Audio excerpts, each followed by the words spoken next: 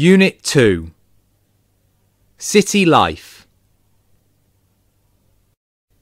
Unit 2. Page 16. Getting started. Activity 1. Listen and read. Hey, Paul, over here. Hi, Zung. How's it going? Getting over the jet lag? Yes, I slept pretty well last night. Hey, thanks so much for showing me around today. No worries. It'll be good fun. So, are you from around here? Me? Yes, I was born and grew up here. Sydney's my hometown. It's fabulous. Is it an ancient city? No, it's not very old, but it's Australia's biggest city, and the history of our country began here. Wow! So what are the greatest attractions in Sydney?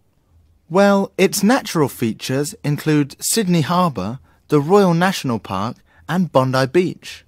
Man-made attractions such as the Royal Botanic Gardens, Sydney Opera House, and the Harbour Bridge are also well known to visitors.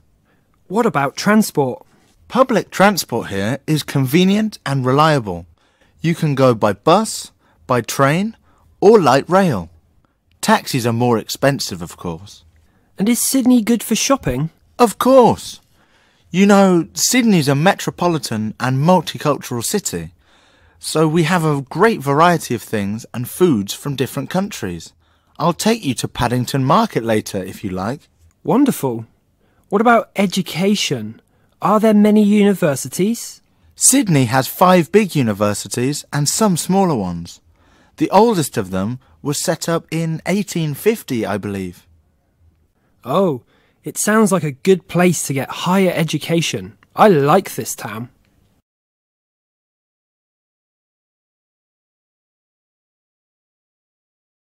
Unit 2. Page 19. A closer look 1.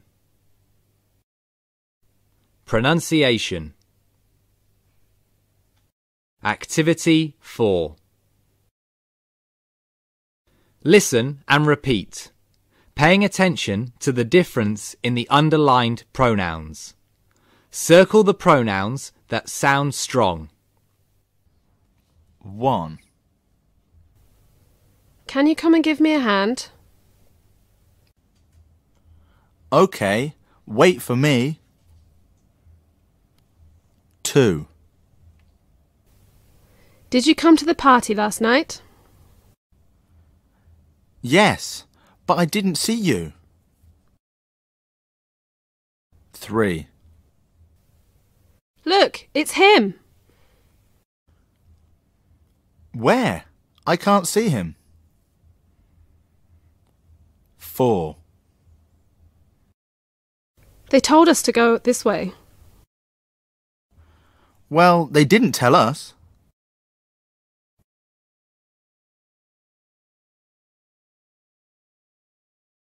Unit 2. Page 19. A closer look 1. Pronunciation. Activity 5A. Listen and mark the underlined words as weak or strong. 1. Is he there? No, everybody else is, but he's gone home. 2. Do you know that woman? Her? No, I don't recognise her. 3. I'm afraid we can't stay any longer. What do you mean we? I've got plenty of time. 4. Look, everybody's leaving. What about us? Shall we go too?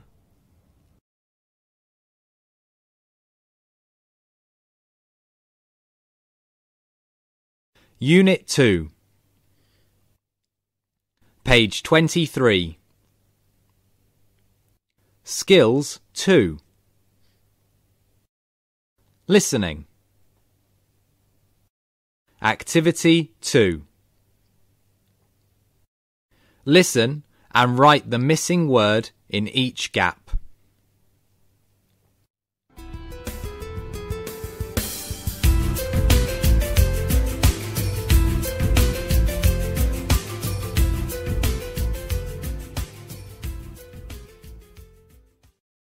Suzanne lives in Bangkok with her husband and 2 children. Her office is 7 kilometres away, but it takes her 2 hours to get there by car every day. Some cities have problems with pollution, crime, or bad weather. Here we have traffic jams, she says. Before going to the office, she has to take her children to school, so she sets off at 5 a.m. The children sleep until they arrive at school. Then Suzanne begins her journey to the office.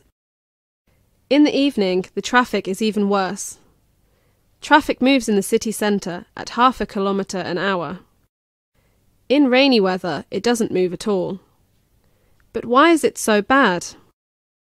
In the past, more people moved around Bangkok by boat. Now so many people have a car and there aren't enough roads in the city. The SkyTrain and Metro can help a bit, but they are limited in range and don't cover all parts of the city.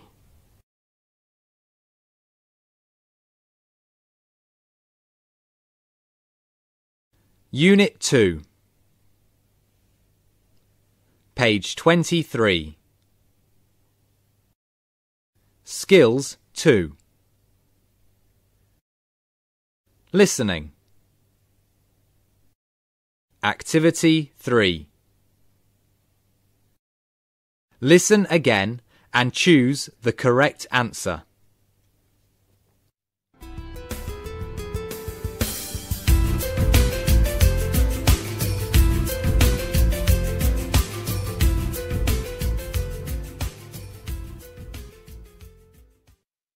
Suzanne lives in Bangkok with her husband and 2 children.